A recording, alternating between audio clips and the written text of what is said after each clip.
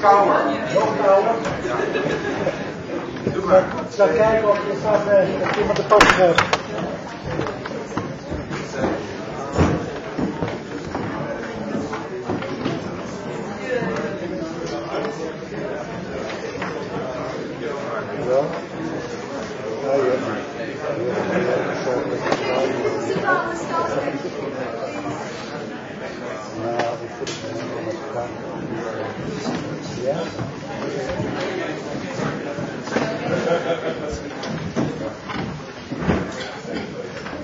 It's a real pleasure to introduce Roger Molina, who is known to some people as the great Leonardo, but who is also unknown to most people as an astronomer.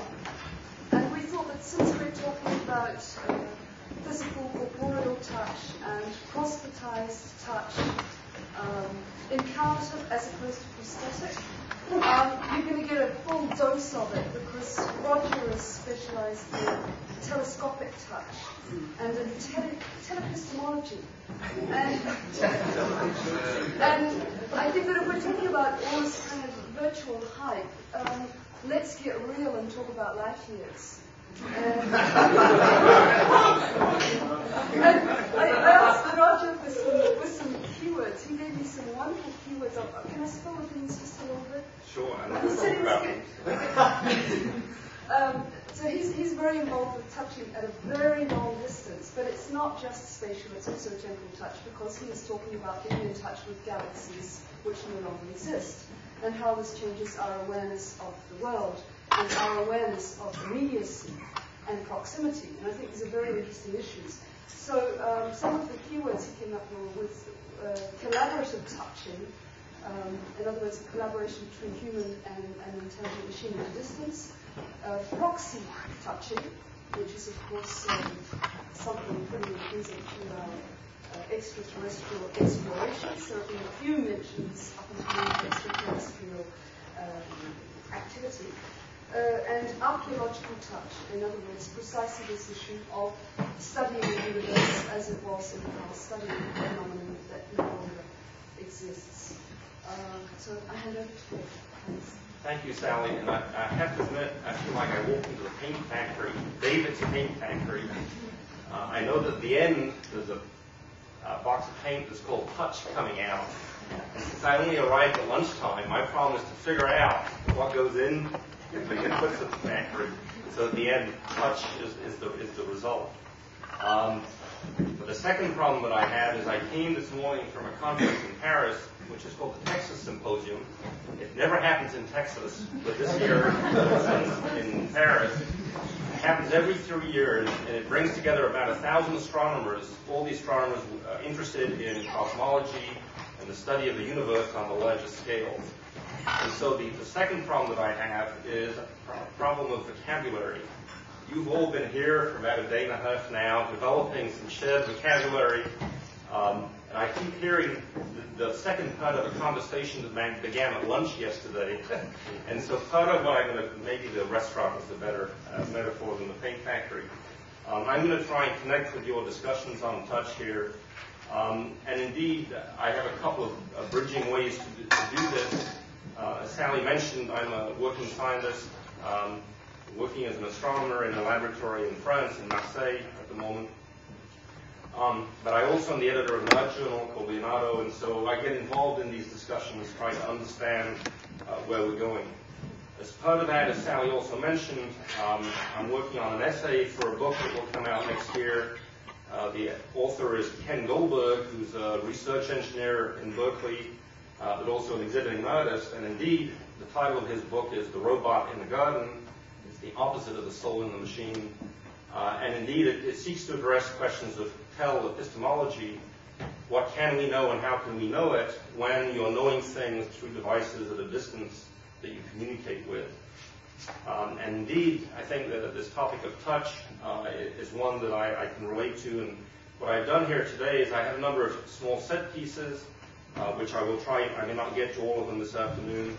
I also have a few slides that I brought, so what I'd like to do is sort of alternate between the set pieces and some of the slides. And the slides are there not so much to illustrate what I'm talking about, but to give you an idea of, in my work as a scientist, the kind of world that I inhabit, the imaginary world or the physical world that I inhabit, which of course conditions what touch means for me. So I'll go to a set piece here. So I've been asked to contribute to our discussion from the perspective of a scientist rather than an artist or a musician. My original training is in physics and in astronomy, but my main activity as a scientist has been the designer and builder of instruments, which of course is a very long tradition, not only in the sciences, but in the arts. So I work within a scientific research laboratory with teams of scientists and engineers and technicians, building all kinds of devices that intermediate between me and the universe out there. In some cases, these are observatories that are launched into space around the Earth to get above the Earth's atmosphere, to be able to see things that we cannot see from the ground. In other cases, we're building devices and robots that will be sent to land on other bodies, planets within our solar system. And indeed, one of the groups at the laboratory where I work right now is helping build a robot that will be sent in about 2001 to go land on a comet, pick up a piece of the comet and analyze it and study it.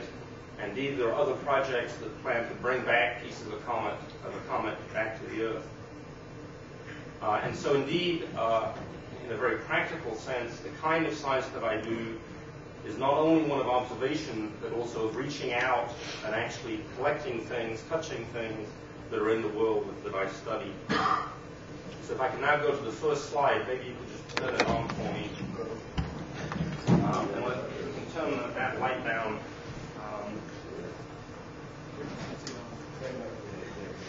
I got a long reach. Set forwards and backwards and focus as focus. So these are the kinds of instruments that I'm involved with. In this case, it's a radio telescope. And my first work as an astronomer, in fact, was using a radio telescope to observe the universe. I'm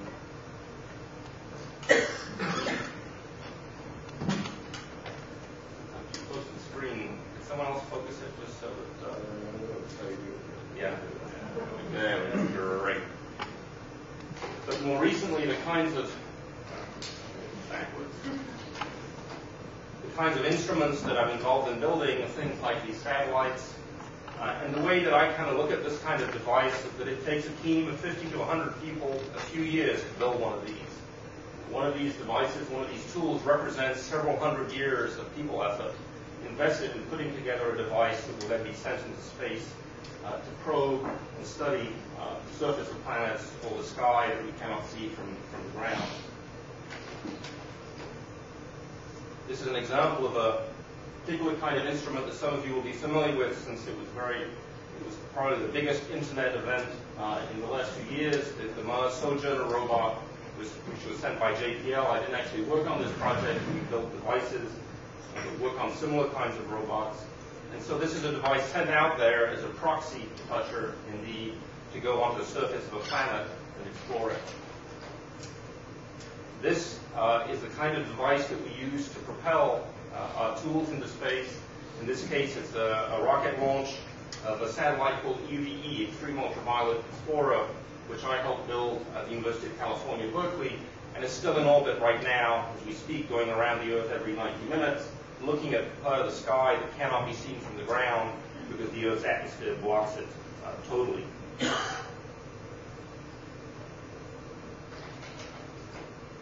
me just leave that slide as my segue slide. I was going to slide off the table.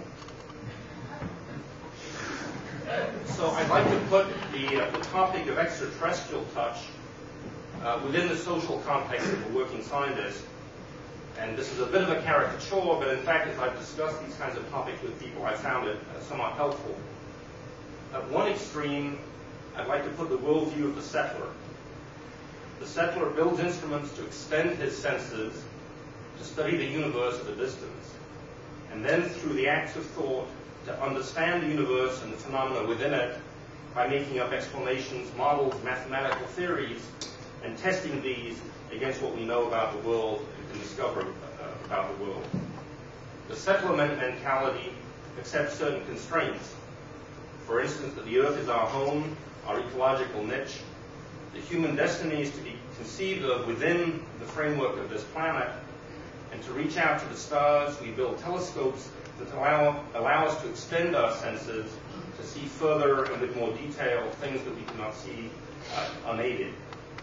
We can also build satellites and robots into space as our physical representatives to visit other places, the surface of the moon, the surface of Mars, or indeed to explore the surface of a comet. And even now there are teams of engineers and scientists who are designing the first robots that will be sent out to the nearest stars and will eventually reach them long in the future for our future generations to listen to the signals from. So for the settler, the planet is a place of finite resources and of finite duration. Sending humans into space to colonize or migrate to other worlds is costly, unnecessary, and maybe even undesirable. And indeed, this kind of worldview is one that most of the astronomers that I know sort of share. What they're really interested in doing is understanding the universe, and they view this almost as a spectator sport. And it's a very well-established, ingrained set of assumptions that in fact motivates the kinds of ways, the kinds of tools, the kinds of devices that you will build. Let me switch now back to some other slides. So this is the view of Europe, leaving the Earth, looking back. You can see all the lights in France, England, and Holland is probably the brightest place on the map. So going out into space, that's the home looking back. This is the observatory that we operate from the University of California, Berkeley, that's studying the sky. And even as we speak now, it's pointing at stars and sending the images back to the ground. This is an artist's conception of a sculpture in orbit around the Earth. It's not up there yet, but it's already visualized. And Arthur Woods, the artist in Switzerland, is trying to build it. And so indeed, the settler mentality can be contrasted with the mentality of the migrant.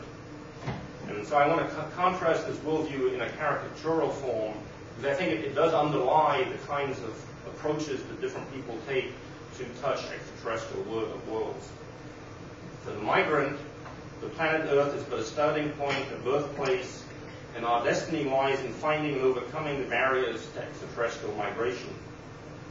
The instruments that I will build are not only extensions of my senses, but in fact necessary to modify my physical nature to allow me to survive in new or hostile environments. For the migrant, the building of a telescope and a robot is but the initial step. It's the foreplay before building space stations, habitats where humans eventually can move out and explore and evolve on a different cultural track. And I want to argue that the touch of the settler and the touch of the migrant are of a different nature fundamentally. The touch of the one seeking to internalize the world around at a distance, the other seeking to externalize the world within. And even though these are sort of caricatural, I think they're useful ways of looking at the different ways that the settler and the migrant considers touching extraterrestrial worlds.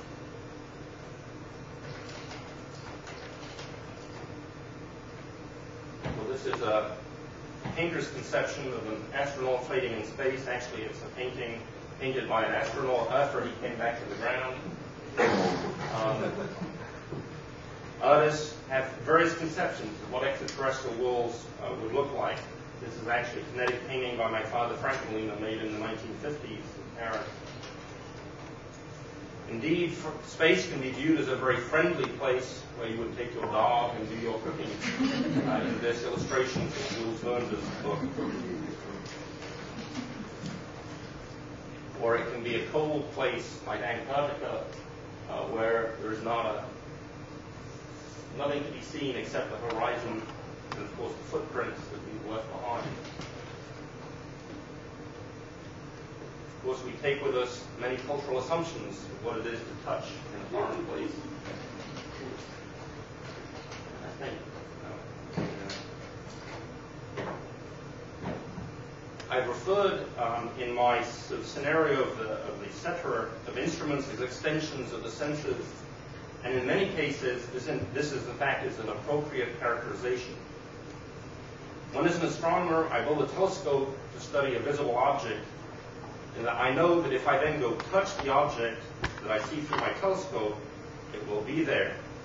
Indeed, the story is told, and it's probably apocryphal, that Galileo Galilei, as he was beginning to use the first telescopes, would point them at the mountains and the hills across the valley, and then he would actually get his hiking boots on, I guess they weren't hiking boots then, and walk across the valley and go touch the rocks that he had seen with his telescopes to convince himself that his machine was not hallucinating. Then he could announce with confidence that when he turned the same telescope to the surface of the moon and saw mountains, that they were mountains. That he, through the act of touching, in fact, had been able to confirm, justify, substantiate what his perception told him. When I, as an astronomer, build a telescope that detects infrared light, for instance, I know if I go touch the objects that I see with my telescope, they will be hotter or colder, depending on how much infrared radiation they're putting out. Infrared radiation happens to be a very good measure of the heat content of an object. When I study the sky with an ultraviolet telescope, I know that if I should go out there and put my skin in front of that object, I would get more or less sunburn, depending on how bright things were in the ultraviolet. However, in a number of ways, and a number of people have written about this, it's profoundly misleading to think of telescopes and scientific instruments as extensions of my senses. My instruments are not all just preamble to touching, but some of them, in fact, are of a different kind of nature. Slide again. So this is an artist's conceptions from the 1940s, I think, of a human settlement on the moon.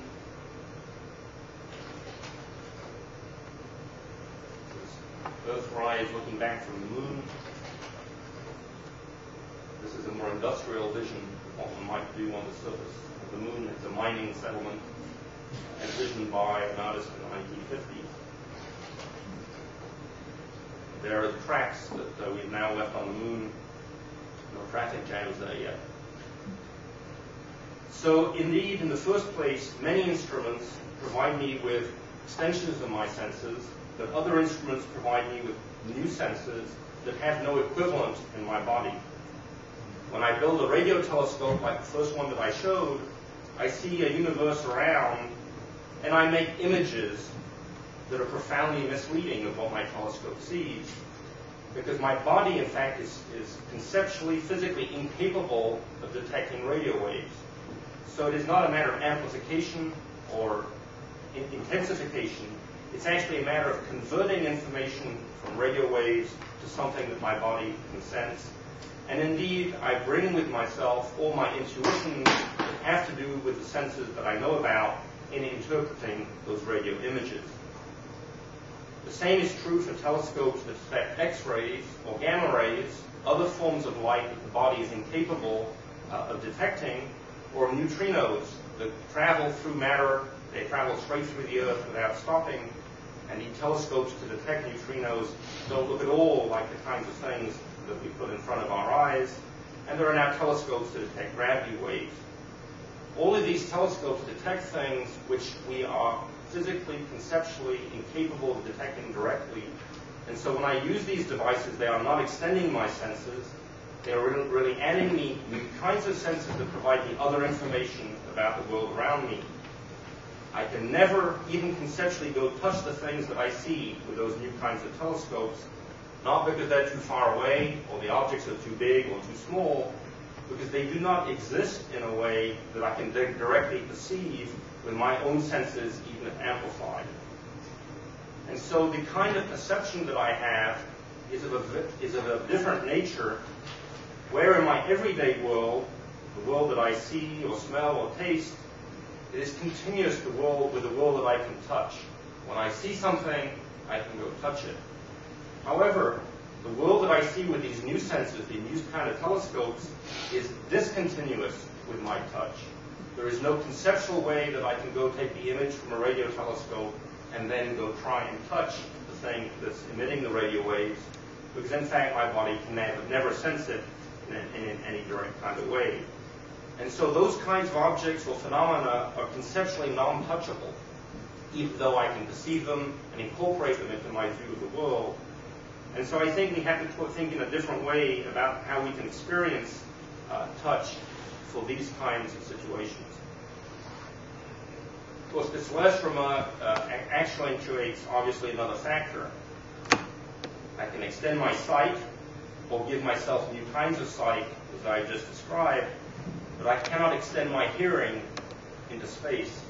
Once I leave the Earth's atmosphere, there are no sound waves. Space is inherently silent until I get to another planetary surface with enough atmosphere on it that sound waves can travel again. And so there is no such thing as a sound telescope in astronomy, and indeed sound is quantized, is fragmented in the universe around very localized places where there is an atmosphere that can carry that kind of a signal. When I'm standing on the moon, I can feel the vibration of the ground from your approaching footsteps. There is no way I can hear them, nor can I smell nor taste, except on planets which are very similar to my own. And so indeed, whereas sight is almost a universal sense, taste and smell and hearing are very special kinds of senses associated with our own particular kind of environment. And so if you like, touch and seeing are universal senses, but taste, hearing, and smell are local senses. By sending a robot to touch, just as the Martian robot touched the rock in the slides I have been showing, I am extending the kinds of senses which have continuity with my perception. There is no way I can send proxy touching to places that I cannot perceive directly. So this is a view of the planet Mars as we're coming into orbit around Mars with the polar cap on the top side. Maybe you could turn the lights out a little bit.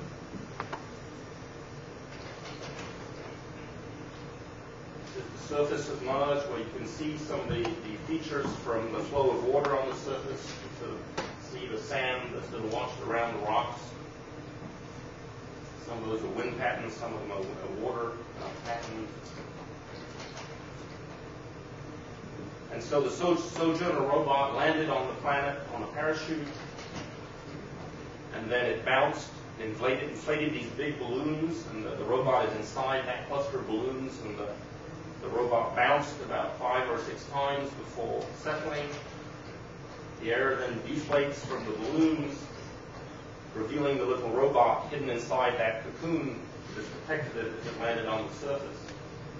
And in fact, that surface is frighteningly similar to what your backyard might look like in some parts of California. It is comprehensible, and indeed the cameras on this robot have been carefully tailored to mimic the human senses. It's no accident that it looks familiar, because the cameras on that robot have been equipped with lenses that mimic those of the eyes, so that you back at home would feel at home seeing the images. Here is the picture of Sojourner touching a rock, although I have to admit that particular picture was done back on Earth, not on the planet Mars, even though it might be quite hard to tell the difference. Hence the problem with telepistemology. How would you tell the difference between a virtual world that is very well simulated and one where in fact you send a proxy?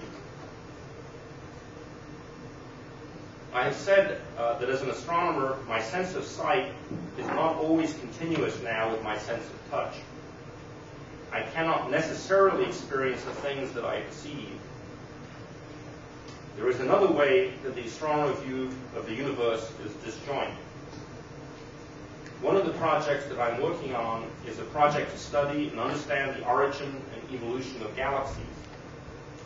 To do this, we built telescopes of a particular kind that look in the ultraviolet to look at the most distant and very faintest galaxies in the universe.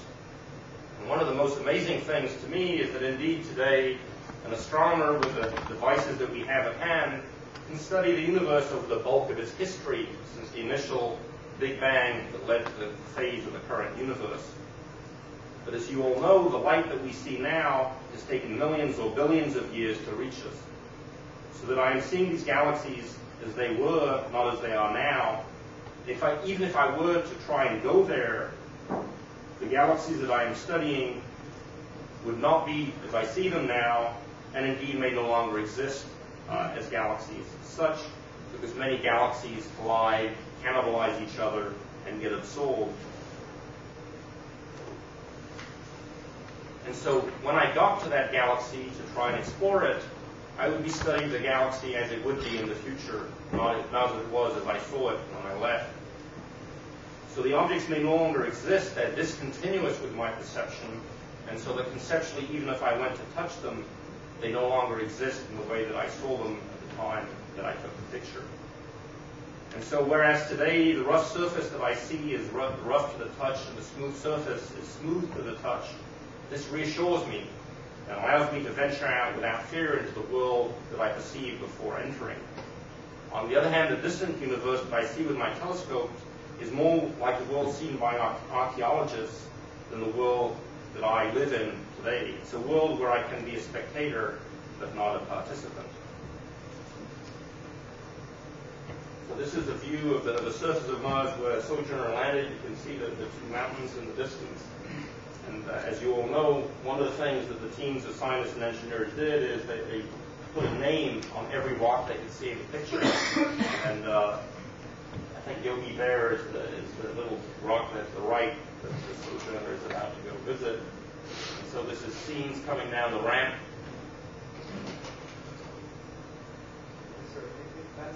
There was probably a picnic basket waiting, or the photographer is just outside the frame. Setting up the lighting. So the lighting was perfect. You can sort of see how frighteningly familiar that landscape is, and as I said, it's no accident because the cameras on the device are made to mimic human eyes. That's some kind of a prehistoric symbol on the surface of the rock. It's a hieroglyphic. You don't know how to read it yet. Someone who was talking about things one does to understand hidden messages.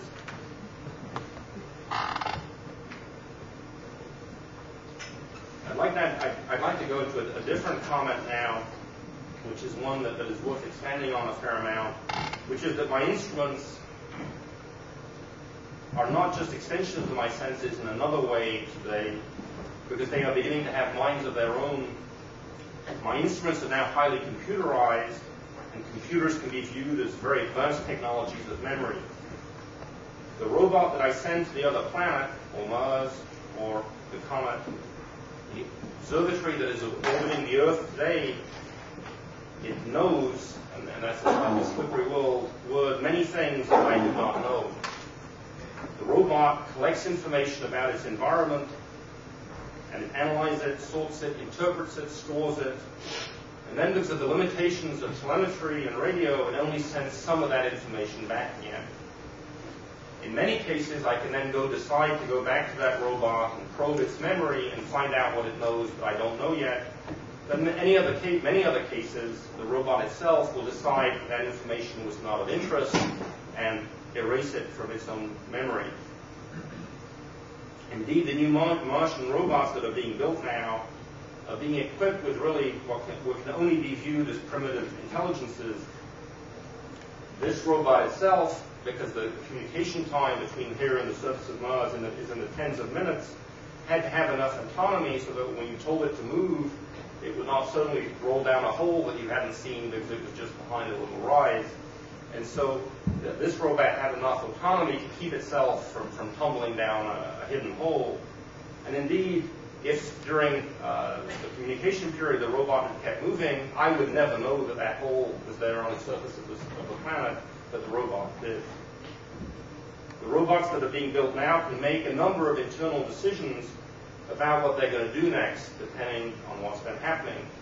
And so, for instance, if you were studying the weather on Mars with one of these devices, you might decide that an average day is of no interest, and you would just erase that data from the computer memory.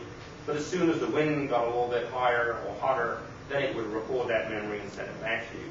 And there are different ways that a robot can define what is interesting and then send it back to Earth. Indeed, in some of the most sophisticated robots, this is an adaptive process, where the software that you load into the robot modifies itself depending upon the environment that it finds itself in.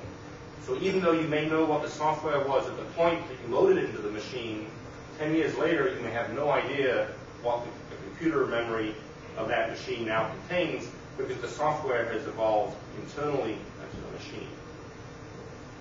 So even though it's tempting to think of a robot as the extension of my touch, as it is in this case, the robots that we're beginning to build really need to be viewed in a different kind of way. I can no longer pretend that it's just an extension of my own locomotion, but it is a primitive being collaborating with me, exploring another world. The robots that we're beginning to send to Mars tomorrow are more like dogs going with us on a walk in the countryside. They indeed share the same world with us, and they can touch the same things, but they also see and hear things and smell parts of the world that we are blind to. And so that collaborative activity of working with these robots that are getting more and more sophisticated is one of collaborative touching, where indeed neither one of us will have the complete picture, but only the two of us together, or many of us together, will indeed be able to build a self-consistent view of what the world is like. So extraterrestrial touching is not only the reaching out of the migrant, but also the reaching in of the settler. My instruments and telescopes are not only devices of remote touching, but of remote being. I'm not just made more sensitive by these instruments and telescopes, but I am in the process transformed into a different being with different desires and dreams and needs.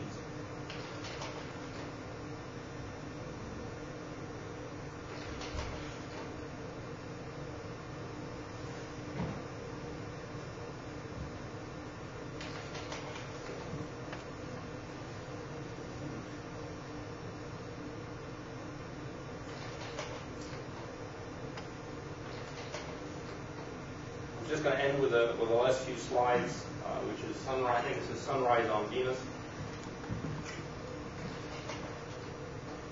This is an artist's conception of a chaotic but gradually becoming organized universe.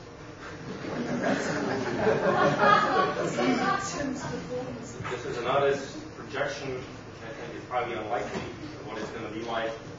This is the settler turned into the migrant. This is a space colony inside one of the O'Neill structures. This is a highly organized universe.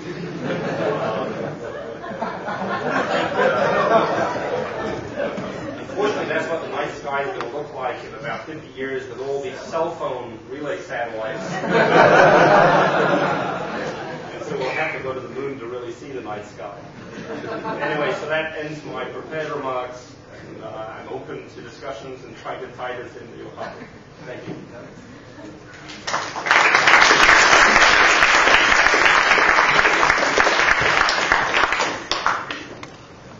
Really struck by the idea of a kind of synthetic sense organisms, what's being suggested collaboratively is better with the disciplines, but also organs of sense which are obviously not tuned to our own. One of the big topics in robotics today is how you define autonomy from the point of view of the robot, rather than from the point of view of the human being, because the robot needs different senses for its own survival. It may be able to survive over different temperature ranges or different conditions, and so you really need to tailor the autonomy of the robot from the robot's point of view rather than your point of view. And so whereas early robots tend to be equipped with the kinds of senses that we have, the new generations of robots, in fact, are unrecognizable, and the pictures they take would have very little recognizability. And so there's sort of a divergence beginning to occur between the robot population and the human population, where there's a different specialization of the senses appropriate to their own situation. in some of the projects for Mars now, they're talking about sending fleets of several hundred small robots to the surface of Mars. Each of one is really highly specialized. So there are smelling robots, I'm exaggerating, touching robots, listening robots, feeling robots. Each one of them has only one sense, for instance. So we're very used to the idea that the person comes with a package of senses, but there's nothing that makes that the most obvious way to build things. And so this sort of net of very tiny robots that they're thinking of sending on the surface of Mars is another direction, which is a being has one sense, not multiple senses. But there's some sort of resonance here, because in a sense, a musician is obsessed with a single sense. He's trying to channel all of his attributes of being through seeing through his ears. On the other hand, you want to open yourself up to all these other experiences. So we're interested in gestures, we're interested in cultural life, we're interested in relating to an audience and all those things. But there's always a dialectic. We're drawn to our obsessions or artistic obsessions with a particular sense or particular form, and suddenly realize that no one is talking to us anymore. And although I think they're really good musicians, we're always yeah. Well, but those are the ones we notice. Never that obsession. I guess there's always these lost musicians, the ones we never see because they never achieve that. Or they write it down and it becomes a textbook we discovered. I disagree with the way you're posing the problem, because I think the senses is sort of an academic's view of existence. Because, and as we were talking about before, when you're listening to music, it is not a sound experience. And it's a combination of a number of things coupled in different ways. And somewhere in here you're making a model of what you're hearing. It is not. There is no way that this apparatus is single modal at any stage of perception. And David was talking about some of the coupling between the visual and the sound apparatus and so on. And so I don't think the world is. I don't think existence is that way. And most painters that I know talk about the kinesthetic experience of painting, just as the dancers do. So what I meant was in the sense of in this synthetic aspect that we, as human synthetic instrument users, are in the state you are with respect to robots. In the sense that we would use it almost for telerobotic ways sometimes. And so we haven't reached maybe a point that you have. Well, and it's a true statement that computerized instruments have great trouble integrating multimodal information. Yeah. And that is a level that very few robots are able to do. And so they tend to analyze things in linear channels, and then combine scenarios, overlay them. Yeah. That would be a question I would just like to pose, because I think the idea to make a kind of collective of robots, where every robot has a specific set and is highly specialized in getting information concerning the central apparatus. This is a very interesting approach, I think, but I'm asking myself, how are all these data collected together? Is there a kind of idea that there exists a kind of collective intelligence in this robot population, or is it the fact that only the robots are collecting data which are interpreted afterwards by human beings? It's sort of interesting. In the case of that fleet of small robots on Mars, each small robot sends back its sensory data to a central point. And in fact, you throw away data unless at least two robots agree they've seen something. As you know, it's really easy to fool a robot. And so you need to build in certain kind of robustness against hallucinations.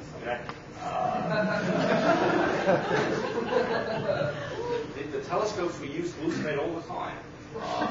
They generate signals inside the devices, which, if you naively just take what comes out, it has no direct correspondence to what went in. And so it's a very real problem in a technical sense of how you would design such fleets of micro robots. With the compound problem, that there's so much information collected that you can't really send it all back to the Earth and then do the synthesis. So you sort of have to stage things, make some integration on the surface of the planet, and the rest back here. What was the gain of sending human beings to the moon? Well, in fact, if you're within the settler mentality, it was just plain dumb. And it's a pointless thing to do, because if you take the point of view that the human being arose out of this environmental niche and will never be able to live in space, then it's just theatrics, right? But if you take the migrant point of view, it's inevitable, right? And this tension exists within our society, whether it's settler to migrant mentalities in society at large, or within the scientific community. And so there's no doubt that the migrants had the upper hand in the 1960s in the United States, and it was coupled to other reasons, right? I mean, but if you just want to study the moon, it does not help to have human beings there. They just leave trash. There wasn't anything gained, except politically. Well, it maybe is a little bit quicker, because at the time the computers that we had 20, 30 years ago were not as sophisticated as now. But if you really want to study the moon today as the moon, the way to do that is to send different kinds of robots to probe the moon.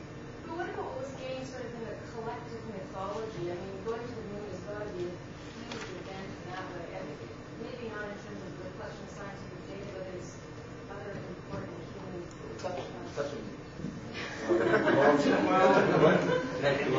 And in fact, there's a book by White called The Overview Effect, which basically it's irreversible once you've been there once. Right? Once you've been there once, there is no way, I mean, the myths are forever affected by that. And so, I happen to be a migrant. I'm an American, born in Paris, worked in California, and then living in Marseille. Right? I would like to go to the moon. So the fact that someone did it once is very positive for the human mythology. And not write mythologies the same way now that we've actually been there. So I agree with you. I mean, the psychological and mythological impact was tremendous. But also from the point of view of this conference, isn't there something gained from knowing what it's like for a human to walk on the moon and knowing what that gesture is like? And I guess that's part of what I was trying to explain. That's only if you accept that everything you can see you can touch, right? But the universe is not like that, the world out there. I mean, there are many things out there there is no way we as human beings can detect, perceive, or directly apprehend. And so, as we add new senses, there are parts of the universe you can never conceptually touch. So those radio images, I will never be able to walk there and touch them because they're not apprehendable by my senses. So yes, you're right in the sense that the parts of the universe we want to visit are the ones we can see and touch. But there are parts of the universe which we cannot both see and touch. So I agree that within that framework that it was complicated. There was the question whether they had been really there. Had somebody feel they were there? Well, in fact, if you go see Ken Goldberg's website, he now has 5 or 10 small Gedanken art experiments where your challenge is to figure out whether it's a real thing at the other end or a simulated thing. And in fact, it's in most of these cases, it's impossible. There's no way to determine that. Now, in this case, I guess there were ways that you could, and the Russians knew, didn't they? There were other ways of photographing those people on the moon other than CBS television. Well, you said something interesting about development of senses. I'm not. You just said it in your previous statement. Are you alluding to the fact that you think that through sort of evolutionary process that the way that we sense now could change? I don't think it's going to happen in a genetic way. It'll come through coupling with biological computers of different kinds. And so, pretty soon we're all going to need to have a little UV patch on our shoulders so we know if the ozone layer was too thin today, and we're going to get skin scan for it in 3 minutes, right? So pretty soon we're going to want to be equipped with patches of skin that are responsive to ultraviolet radiation. And that will come by coupling sort of biotechnologies to the body. I think it's very unlikely that the human body will evolve new senses. And I think it's coupling with new kinds of ways of getting information. But you differentiated between the settler and migrant mentalities. I'm really interested by this issue of to what extent information that is beyond our grasp because of its quantity and its complexity has to be translated back into perceivable form in order for us to assimilate it as humans. I think you were saying that there are perceptually or conceptually, I can't remember which term you used in this particular instance, non-touchable phenomena. And then when you look at something like Warren Robins' Name Manipulator, he's dealing with non-touchable phenomena and is interpreting them into a haptics form that we can appreciate. Okay? Do you think that your migrants, as opposed to your settlers, are more open to accommodate the ungraspable or the inaccessible? Not at all. In fact, or they're both just as handcrafted? I think they're both equally valuable views and equally successful, actually, in human history. But both strategies are viable strategies.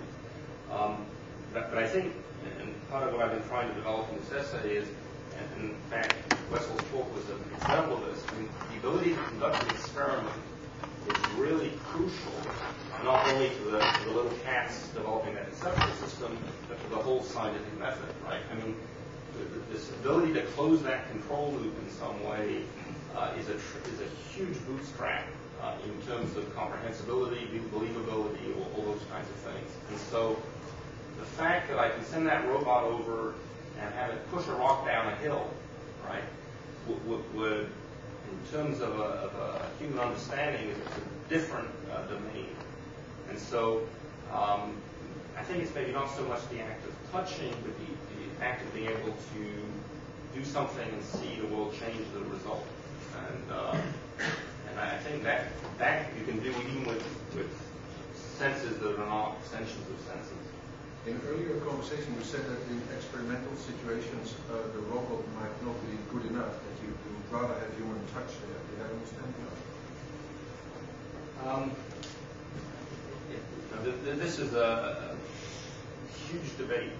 The people who are building the space station that's going around the Earth and will house astronauts, they argue that we are hundreds of years away from a robot sophisticated enough to notice things that are really interesting to follow up. And so that human being who's in that space capsule doing things will notice things that are very, very subtle, a little bit wrong, and then follow those up.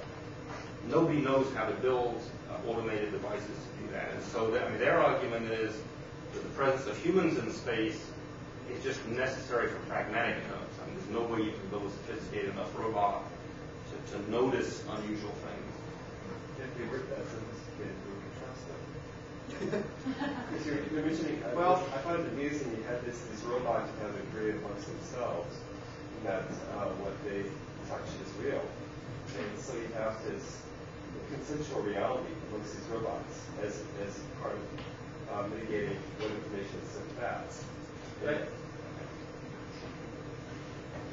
A lot of people have written about this problem, but I mean, what you're talking about is not very different from how a human community agrees on what things should be studied, can be studied, how they can be studied, right? So the fact that there are primitive robots in that equation doesn't change that problem. I mean, there is still a consensual situation with which we as human beings are involved in that decide which things are worth doing, which things are not worth doing. So I don't think the robots change that equation as I understand it. I have a very basic question. I'm working with infrared lights, and they talk about instruments where you can see how to see what you can see. And it would be very interesting to me. I've tried to get hold of through universities, physics labs, and really these kind of things. A way that I can get their glasses to see it, or the audience to be able to see it. Either you or perhaps anybody else, is it possible? Yes, in practice. An instrument like this to be able to see this is a... What you can do is you can take a normal CCD camera and take off the infrared filter. Most CCD cameras have infrared sensing filters. You can see the shape of the kind of military, as you can see where it's coming from. It's infrared. Yeah. Yeah, well, most things have heat signatures, and normally on a CCD camera, which is a normal surveillance camera, they filter that out. And you just break open the camera, take out the infrared filter, you cut it infrared camera.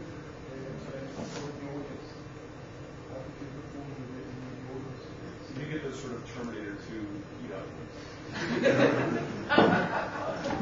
Assuming you're in a dark space, otherwise the visible light will block out.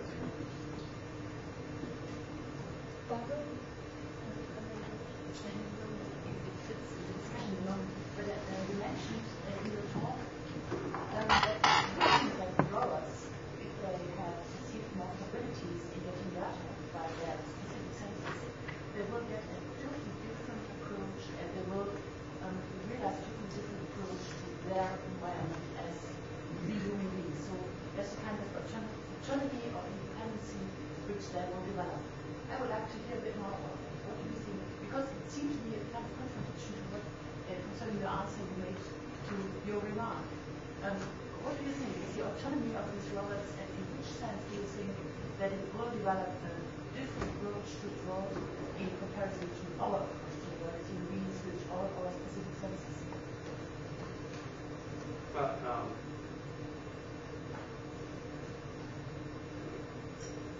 I think what I was referring to earlier was that in the past we intended to equip robots with the kinds of senses that we have, motivated by our needs. When I send a robot onto the surface of Mars, the one that you saw there was dropped from a height of 5 miles and landed on the surface and survived. And you cannot do that with a human being, right? So that robot does not have to have a fear of falling like we do, right? I mean, we have to be very sensitive to that problem. And so we're equipped with all kinds of senses, senses of balance and so on. But the robot may be quite happy tumbling, right? And so it's pretty nonsensical to equip that. In fact, many robots now that you see coming out are designed so that whatever way they are up, they can keep rolling, right? I mean, they no longer have to stay upright. So the senses adapted to their survival are different ones than ones to our survival. I mean, that doesn't mean that if we want to agree on something out there, whether it happened or not, we better have some overlapping senses somewhere, because if the robot only sees radio waves and I only see visible light, we may never agree that something happened. Fortunately, all human beings have roughly the same senses, except the ones that have other senses, right?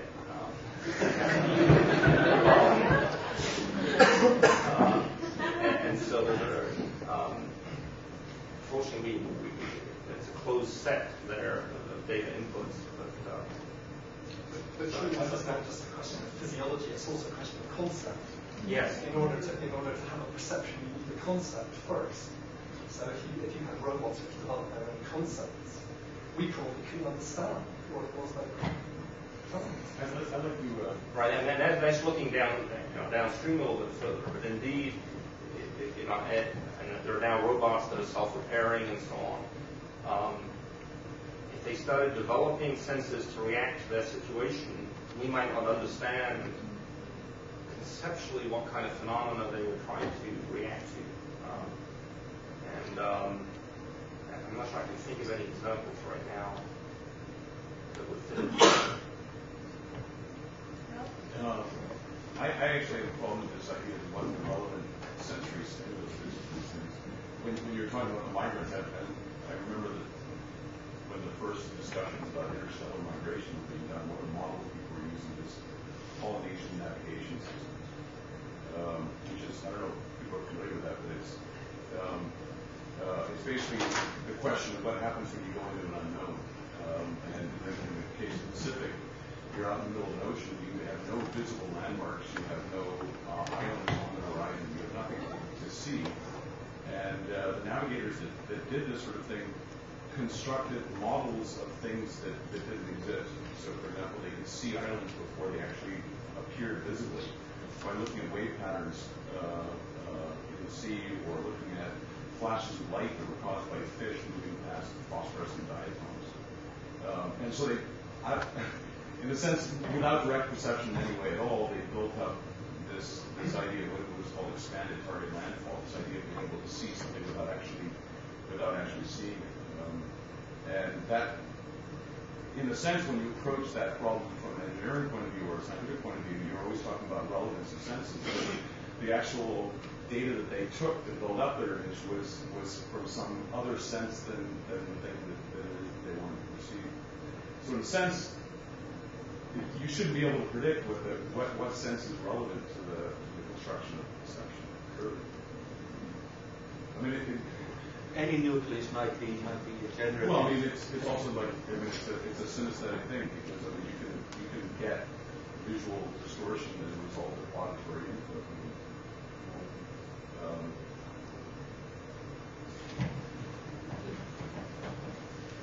Trying to connect with what you're saying. I think there was this previous discussion here this afternoon about what innate, think automatic processes, things that you just and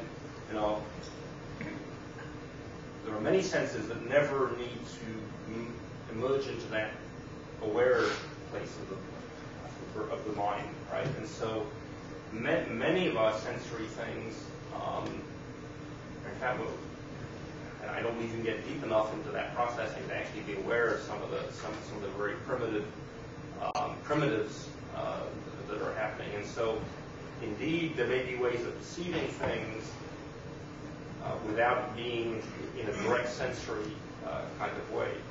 I mean, detecting waves around islands, right? I mean, I'm sure they did not sit down and plot the wave pattern on the drawing and then see where it focused on. Oh, well, they do what humans do good, which is they sense patterns in their environment. Right. So they built that experience that when you were getting near land, the wave pattern changed in some way, which probably was undescribable.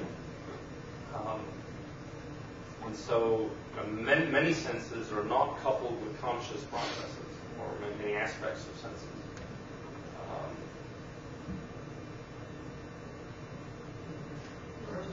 Well, there's a lot of things there. I love the autonomy question, but I want to go a little further with it. So the idea, let's see, these autonomous robots at a certain stage, it seems that what you described in your talk is the idea that somehow we send these things out there, and then we decide that something is really there, if a bunch of them agree, and if we finally agree, whoever the person is with them, with their perception, so this is this notion of a community developing. And I really like the idea of robot collaboration. I think it's something that actually a lot of artists do these days. And so the thing that I was sort of interested in was that following up on this idea that somehow, I'm a little about the idea that somehow we want these robots to somehow find the interesting thing. And as we probably recognize, if we put 10 people on, they're going to probably find at least 5 or 6 different interesting things, which depending upon a lot of issues, certainly how they grew up and what the kinds of experiences they've had. And I was just wondering, first of all, when these people build these robots, there are a lot of artists involved in these things, or are there people who think about collaboration or dialogue in that way? I mean, for example, people who study, I don't know, improvisers or people of that sort. I mean, they study that sort of thing. My impression is that if you read Minsky and those kind of people, I mean, those people will take ideas anywhere they can find them. So, my impression is that there are artists and people thinking from that point of view involved in some of those robotic experiments. I just want to tell an anecdote. Yeah, and I interact with people that force me to ask. When I go home to my lab, I sometimes have trouble with the questions I bring back with me from these kinds of meetings. In reaction to what you just said, I just want to tell an anecdote or an example. It's a fact that human mythology has a very close connection to mythology and cosmology, to what we can see with the human eye. And if you go out to the night sky every night, you can see about 6,000 stars to the naked eye or something. And there are very few things that change. A planet or a comet, they're very rare. The things that change in the night sky are very rare. That's a total accident of your human eye. And so the mythologies and cosmologies that we've developed over centuries say that in the sky, the things that move or change are gods or portents or warnings. I mean, these are all very deeply great things. And that's an accident of the sense of the human eye. If I happened to be an animal with X-ray or gamma ray eyes, every time I went out into the street and looked at the night sky, it would be different every night. It would almost every hour the night skies dramatically change. And so that animal would look up there and everything is just changing and moving, and occasionally you'd see something that was there all the time. And so your God would be the thing that didn't change, right? And so indeed what's interesting is almost a total accident of what your eye was tuned to. I mean, the human eye is tuned to the part of the light where the night sky doesn't change every night. In the X-rays it does. And so the interesting thing there doesn't change. And in my universe, the interesting thing does change. And that's kind of an extreme example of how closely coupled those concepts are tied to the way that we see. But why are there so many different cosmologies? As different ways of looking at that. I could buy that if I believe that fundamentally we all have the same senses and it's simply an accident of birth that we develop in this way or that way, but it seems that these things develop over as part of a community of things that go beyond like transductive notions of sense. I'm a little uncomfortable with this kind of universalizing. No, and I'm not going to claim the reductionist. This kind of sense leads to that kind of mythology, and that's not the case. But it's certainly true that what you interpret as important in the environment around you depends on how you go about detecting things, and that's not universal, but it's part of just signal processing. And so how that gets embedded into mythology is now a cultural process and a learned process or an overlearned process. I guess that's what I'm getting to, is the extent to which this thing you're talking about is the expression of a particular culture. For example, the notion of migrants versus settlers, where migrants eventually become settlers. In fact, there are other names for migrants, conquistadors, conquerors, converters in some cases, but you won't have to worry about that on Mars. But the thing I'm trying to get to is, I'm trying to know what the extent to which this is, if you're trying to understand these sorts of things about autonomy, don't you have to consider that kind of experiential context when people develop different ideas and what possibly is interesting. That's sort of on a higher level or different levels with sensory transductive level. Or the notion of senses as transducers, and then you add certain senses that add more transducers